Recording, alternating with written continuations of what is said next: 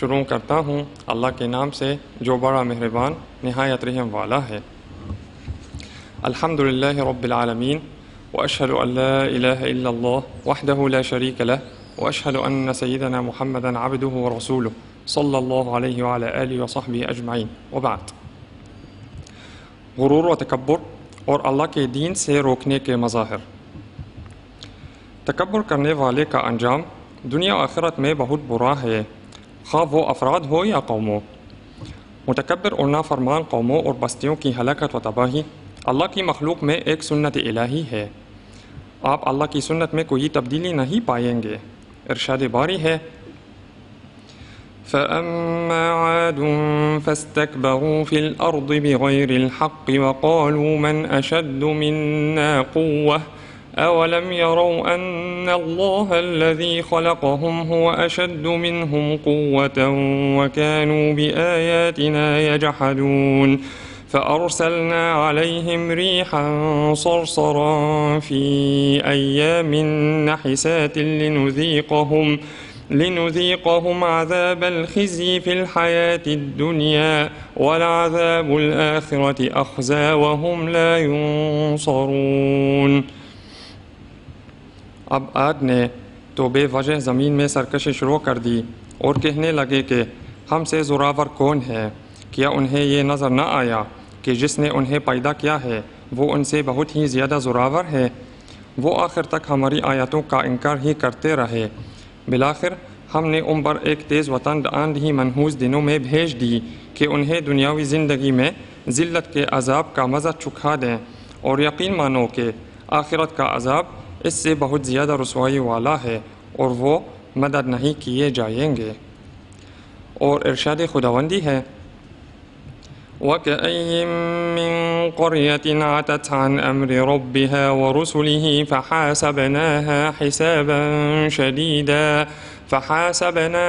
حِسَابًا شَدِيدًا وَعَذَّبْنَاهَا عَذَابًا نُكْرًا فَذَاقَتْ وَبَالَ أَمْرِهَا وَكَانَ عَاقِبَةُ أَمْرِهَا خُسْرًا۔ اور بہت سی بستی والوں نے اپنے رب کے حکم سے اور اس کے رسولوں سے سرتابی کی تو ہم نے بھی ان سے سخت حساب کیا اور انہیں سخت عذاب دیا، پس انہوں نے اپنے کرتوت کا مزہ چکھ لیا اور انجام کار ان کا خسارہ ہی ہوا۔ تکبر وہ بہلا گناہ ہے جس کے ساتھ اللہ کی نافرمانی کی گئی۔ اللہ تعالیٰ نے جب فرشتوں کو حکم دیا کہ وہ آدم علیہ السلام کو سجدہ کریں تو سوائے ابلیس کے سب نے سجدہ کیا۔ ارشاد باری ہے، وَإِذْ قُلْنَا لِلْمَلَائِكَةِ اسْجُدُوا لِآدَمَ فَسَجَدُوا إِلَّا إِبْلِيسَ أَبَى وَاسْتَكْبَرَ وَكَانَ مِنَ الْكَافِرِينَ۔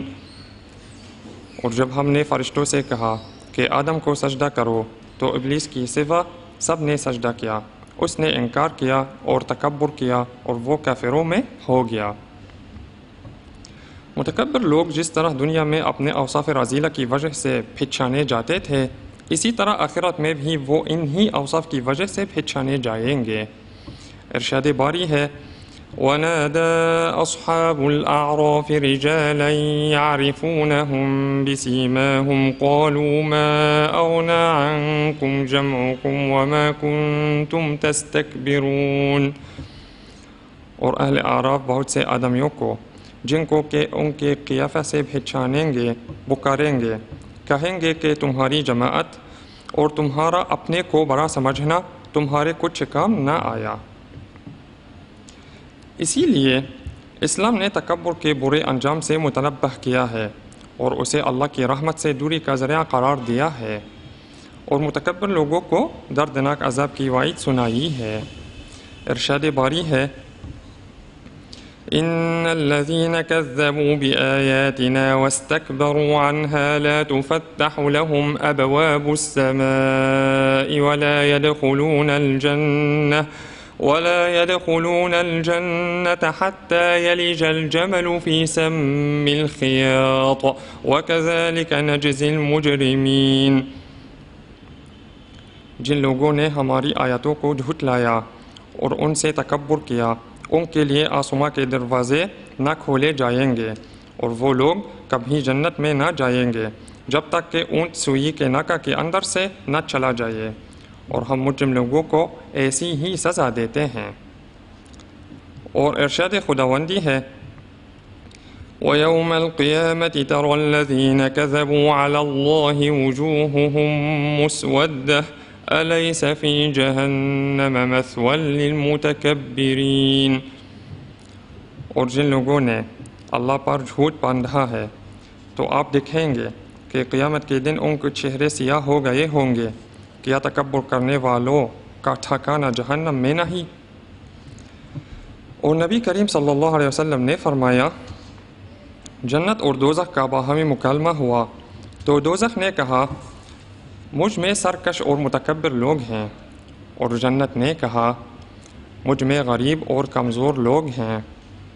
اللہ تعالیٰ نے ان دونوں کے درمیان فیصلہ فرمایا کہ اے جنت تو میری رحمت ہے، میں جس شخص کو چاہوں گا اس پر تیرے ذریعے رحمت کروں گا، اور اے دوزخ تو میرا عذاب ہے، میں جس شخص کو چاہوں گا اسے تیرے ذریعے عذاب دوں گا، اور تم دونوں کو بھرنا میرے ذمہ ہے۔ بے شک تکبر ایک ایسا وصف ہے جو بیمار دل میں جنم لیتا ہے۔ بعض اوقات آدمی خستہ حال اور مفلس ہوتا ہے اور پھر بھی وہ متکبر ہوتا ہے، اور بعض اوقات آدمی مالدار ہوتا ہے، اس کے پاس دنیاوی مال و متاع کی فراوانی ہوتی ہے، لیکن اس کے باوجود وہ سرابہ عجز و انکسار ہوتا ہے۔ نبی کریم صلی اللہ علیہ وسلم نے فرمایا جس شخص کے دل میں ذرہ بھر بھی تکبر ہوگا وہ جنت میں داخل نہیں ہوگا۔ ایک آدمی نے عرض کی کہ آدمی اس بات کو پسند کرتا ہے کہ اس کا لباس اور جوتا اچھا ہو، تو آپ صلی اللہ علیہ وسلم نے فرمایا یقیناً اللہ تعالی جمیل ہے اور جمال کو پسند کرتا ہے۔ تکبر کا مطلب حق کا انکار کرنا، تکبر کا مطلب حق کا انکار کرنا اور لوگوں کو حقیر سمجھنا ہے، اور یہ ایسا خطرناک نفسیاتی اور معاشرتی مرض ہے جو انسانی نفس اور معاشرے کو تباہ و برباد کر دیتا ہے۔ متکبر شخص اپنی ذات کے فریب میں مبتلا ہوتا ہے اور اپنے آپ کو دوسرے لوگوں سے بڑا اور بالاتر سمجھتا ہے۔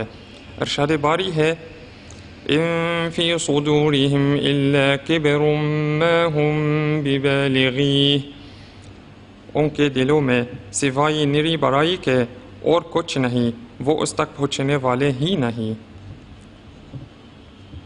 اگرچہ تکبر دل میں جنم لیتا ہے مگر اس کے بہت سے مظاہر ہیں جو انسانی طرز زندگی اور معاملات میں ظاہر ہوتے ہیں۔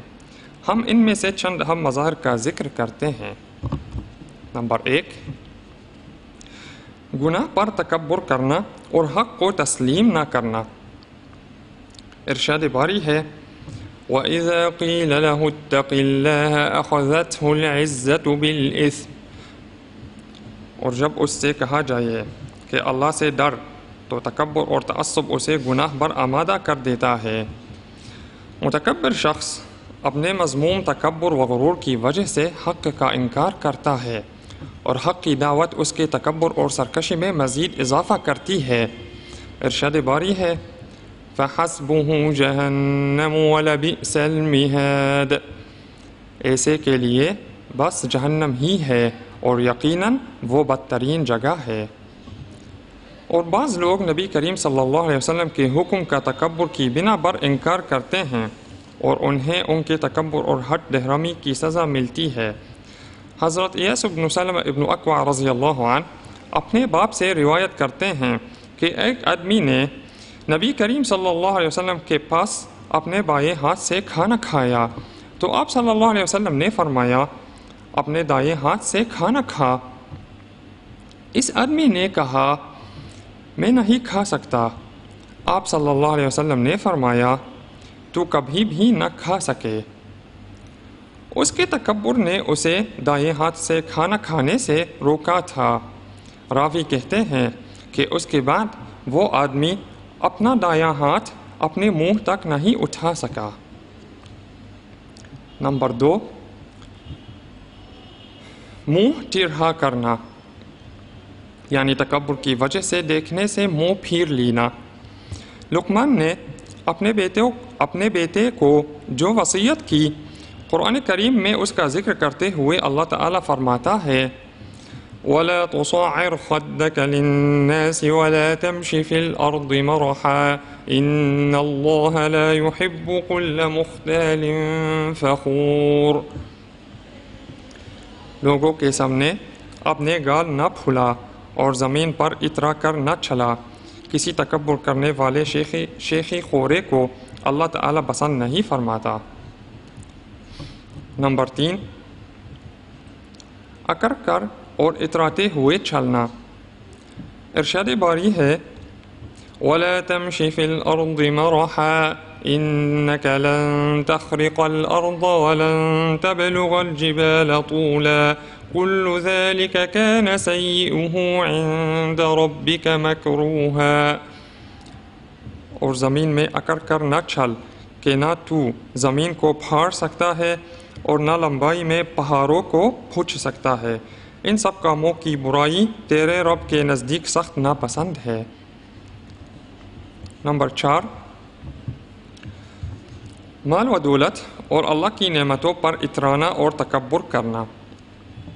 نبی کریم صلی اللہ علیہ وسلم نے فرمایا تم سے پہلی امتوں میں ایک شخص اپنی قیمتی پوشاک میں اتراتا ہوا نکلا تو اللہ تعالیٰ نے زمین کو حکم دیا تو وہ اسے نگل گئی اور وہ قیامت کے دن تک اس میں دھنستا چلا جائے گا۔ جس طرح لباس پر اترایا جاتا ہے اسی طرح گھریلو ساز و سامان، گاڑیوں اور محلات وغیرہ کے مالک ہونے پر فخر کرتے ہوئے اترایا جاتا ہے۔ نمبر 5، غریب اور کمزور لوگوں سے نفرت کرتے ہوئے ان کے ساتھ بیٹھنے سے اپنے آپ کو بالاتر سمجھنا، جیسا کہ مشرکین اپنے آپ کو سلمان، صہیب اور بلال رضی اللہ عنہم جیسے غریب صحابہ کرام کی مجلس میں بیٹھنے سے بالاتر سمجھتے تھے۔ انہوں نے رسول اللہ صلی اللہ علیہ وسلم سے کہا کہ آپ ان لوگوں کو نکال دیں، یہ ہمارے ساتھ بیٹھنے کی جسارت نہیں کر سکتے۔ اللہ تعالیٰ نے ان کے بارے میں فرمایا وَلَا تَطْرُدِ الَّذِينَ يَدْعُونَ رَبَّهُم بِالْغَدَاةِ وَالْعَشِيِّ يُرِيدُونَ وَجْهَهُ، اور ان لوگوں کو نہ نکالیے جو صبح و شام اپنے پروردگار کی عبادت کرتے ہیں، خاص اس کی رضامندی کا قصد رکھتے ہیں۔ اپنے آپ کو لوگوں سے بالاتر سمجھنے کی ایک صورت، غریبوں کو کمتر سمجھتے ہوئے ولیمہ کی دعوت کو صرف امیر لوگوں تک محدود رکھنا۔ حضرت ابو ہریرہ رضی اللہ عنہ فرماتے ہیں کہ سب سے برا کھانا اس ولیمہ کا کھانا ہے جس کے لیے امیروں کو دعوت دی جاتی ہے اور غریبوں کو چھوڑ دیا جاتا ہے۔ نمبر 6، اسی طرح تکبر کی ایک صورت اپنے آپ کو اپنے سے کم مرتبہ لوگوں سے سلام لینے یا ان سے مصافحہ کرنے سے بالاتر سمجھنا ہے۔ نبی کریم صلی اللہ علیہ وسلم چھوٹے بڑے سے سلام لینے میں باہل کیا کرتے تھے، اور ایک حدیث پاک میں ہے کہ نبی کریم صلی اللہ علیہ وسلم بچوں کے پاس سے گزرے تو آپ نے ان کو سلام کیا۔ نمبر 7، تکبر کی ایک صورت جھگڑالو ہونا ہے۔ اس بات میں کسی کا اختلاف نہیں کہ مسلمان کا اپنے بھائی سے 3 دن سے زیادہ ترک تعلق کرنا حرام ہے، کیونکہ اس سے قطع تعلقی، نفرتیں اور فساد پیدا ہوتا ہے، اور آخرت میں اس کے بارے میں سخت وعید آئی ہے۔ آپ صلی اللہ علیہ وسلم نے فرمایا جس شخص نے اپنے مسلمان بھائی سے 3 دن سے زیادہ ترک تعلق کیا وہ جہنم میں جائے گا، مگر یہ کہ اللہ اسے اپنے فیاضی کی وجہ سے بچا لے۔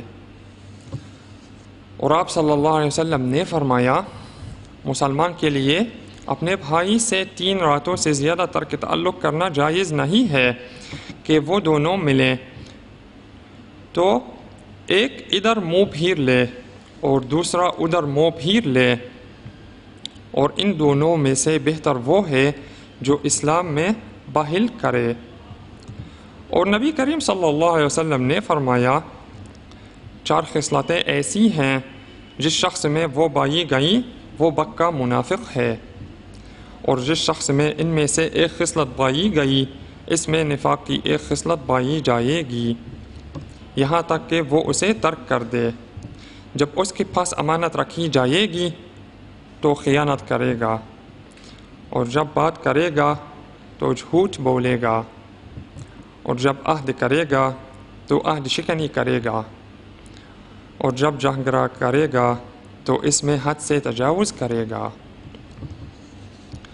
غرور و تکبر اور اپنے آپ کو دوسرے سے بڑا سمجھنا بہت سے مشرکین کو اسلام میں داخل ہونے اور لا الہ الا اللہ کہنے سے روکنے کا سبب تھا۔ ارشاد باری ہے انہم كانوا اذا قیل لهم لا الہ الا اللہ یستکبرون، یہ وہ لوگ ہیں کہ جب ان سے کہا جاتا ہے کہ اللہ کے سوا کوئی معبود نہیں تو یہ سرکشی کرتے تھے۔ وہ اپنے آباء و اجداد کے دین کے علاوہ کسی اور دین کی پیروی کرنے کو ناپسند کرتے تھے۔ تکبر کی وجہ سے ہی یہود نے نبی کریم صلی اللہ علیہ وسلم کی پیروی چھوڑ دی، حالانکہ انہیں آپ کی نبوت کی صداقت کا پختہ یقین تھا۔ ارشاد باری ہے الذین آتیناہم الکتاب یعرفونہ کما یعرفون ابناءہم وان فریقا منہم لیکتمون الحق وہم یعلمون، جنہیں ہم نے کتاب دی ہے وہ تو اسے ایسا پہچانتے ہیں جیسے کوئی اپنے بچوں کو پہچانے، ان کی ایک جماعت حق کو پہچان کر پھر چھپاتی ہے۔ اور اسی چیز نے بنی اسرائیل کو اپنے نبیوں کو جھٹلانے اور ان میں سے بعض کو قتل کرنے پر اکسایا۔ ارشاد باری ہے أَفَكُلَّمَا جَاءَكُمْ رَسُولٌ بِمَا لَا تَهْوَىٰ أَنفُسُكُمُ اسْتَكْبَرْتُمْ فَفَرِيقًا كَذَّبْتُمْ وَفَرِيقًا تَقْتُلُونَ، لیکن جب کبھی تمہارے پاس رسول وہ چیز لائے جو تمہاری طبیعتوں کے خلاف تھی، تم نے جھٹ سے تکبر کیا، بس بعض کو تو جھٹلا دیا اور بعض کو قتل بھی کر ڈالا۔ سابقہ امتوں میں جھٹلانے والوں کے جھٹلانے اور کفر کرنے کا سبب یہی تکبر تھا۔ اللہ تعالیٰ نے نوح علیہ السلام کی زبان پر ارشاد فرمایا وَإِنِّي كُلَّمَا دَعَوْتُهُمْ لِتَغْفِرَ لَهُمْ جَعَلُوا أَصَابِعَهُمْ فِي آذَانِهِمْ وَاسْتَغْشَوْا ثِيَابَهُمْ وَأَصَرُّوا وَاسْتَكْبَرُوا اسْتِكْبَارًا، میں نے جب کبھی انہیں تیری بخشش کے لیے بلایا، انہوں نے اپنی انگلیاں اپنے کانوں میں ڈال لیں اور اپنے کپڑوں کو اوڑھ لیا اور اڑ گئے اور بڑا تکبر کیا۔ اور قوم ہود کے بارے میں ارشاد فرمایا فَأَمَّا عَادٌ فَاسْتَكْبَرُوا فِي الْأَرْضِ بِغَيْرِ الْحَقِّ وَقَالُوا مَنْ أَشَدُّ مِنَّا قُوَّةً، اب عاد نے تو بے وجہ زمین میں سرکشی شروع کر دی اور کہنے لگے کہ ہم سے زوراور کون ہے۔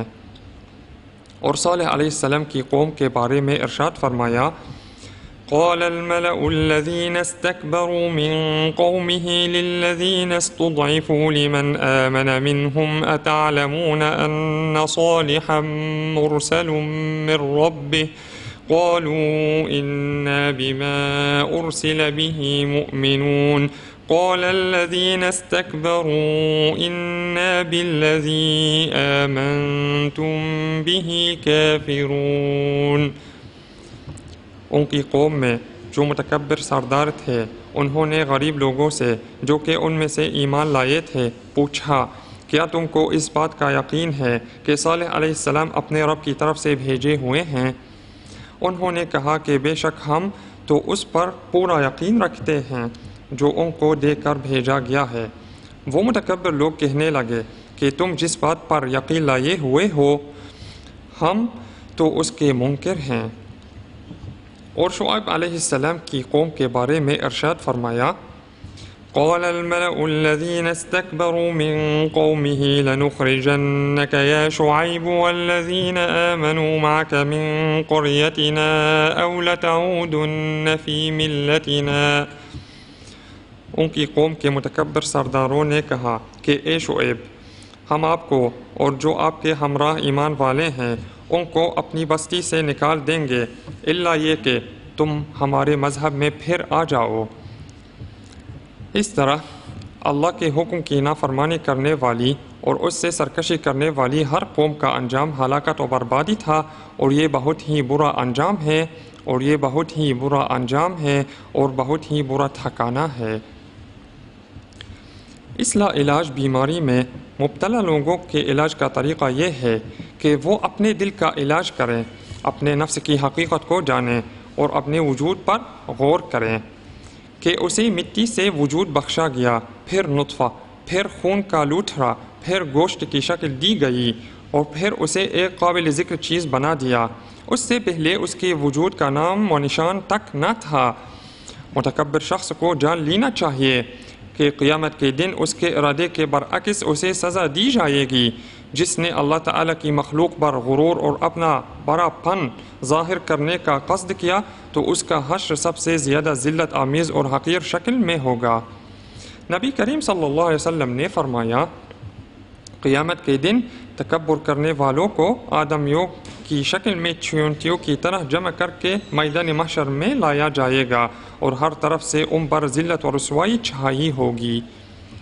ارشاد باری ہے، تلك الدار الآخرة نجعلها للذين لا يريدون علوا في الأرض ولا فسادا والعاقبة للمتقين۔ آخرت کا یہ بھلا گھر ہم انہی کے لیے مقرر کر دیتے ہیں جو زمین میں اونچائی، بڑائی اور فخر نہیں کرتے، نہ فساد کی چاہت رکھتے ہیں۔ پرہیزگاروں کے لیے نہایت ہی عمدہ انجام ہے۔ برادران اسلام، اللہ کی راہ سے روکنے کے مظاہر میں سے ایک مظہر قول و فعل کا تضاد اور ان لوگوں کا مثالی اور کامل ہونے کا دعویٰ کرنا ہے جو ظاہر شکل و صورت پر توجہ مرکوز رکھتے ہیں اور ظاہر شکل و صورت کو ہی اولین ترجیح دیتے ہیں۔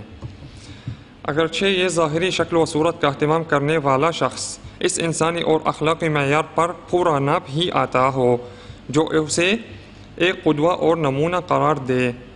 ظاہری شکل و صورت کا حامل شخص جس کا طرز عمل اسلامی تعلیمات کے موافق نہیں ہوتا، یہ اللہ کی راہ سے روکنے، اس سے متنفر کرنے اور تخریب کاری کرنے کا ایک اہم سبب شمار ہوتا ہے۔ انہی لوگوں پر نبی کریم صلی اللہ علیہ وسلم کا یہ فرمان صادق آتا ہے کہ تم میں سے دین سے متنفر کرنے والے لوگوں بھی ہیں، اور جب یہ ظاہری مظہر دین کے دعویٰ داروں کا مظہر ہو اور اس کے ساتھ ان کے اندر برے معاملات یا جھوٹ یا غداری یا خیانت یا ناجائز طریقہ سے لوگوں کا مال کھانے جیسی صفات بھی پائی جاتی ہوں تو معاملہ بہت خطرناک صورت اختیار کر جاتا ہے، بلکہ ایسا شخص منافقین کی لسٹ میں شمار ہوتا ہے، جیسا کہ دین کے نام پر تجارت کرنے والی ان گمراہ جماعتوں کا حال ہے۔ یہ جماعتیں دہشت گردی کو سب سے زیادہ بنا دینے والی اور ان کی معاون ہیں تاکہ ان کے منتظمین ہر ذریعہ استعمال کرتے ہوں ریاستوں کو ناکام اور کمزور کر سکے اور ان کے گمان کے مطابق انہیں اقتدار تک رسائی ہو سکے۔ اسی طرح وہ لوگ بھی اللہ کی راہ میں رکاوٹ کا سبب بنتے ہیں جو دین کی ناقص فہم، تکفیر میں حد سے تجاوز کرنے، ہتھیار اٹھانے اور لوگوں کے خلاف بغاوت کرنے کے ساتھ ساتھ دین کو صرف عبادات اور دینی معاملات میں اجتہاد کی حد تک محدود کرتے ہیں، جیسا کہ خوارج نے کیا۔ وہ لوگ سب سے زیادہ نمازی، روزے دار اور تہجد کا اہتمام کرنے والے تھے، مگر انہوں نے وہ شرعی علم حاصل نہ کیا جو انہیں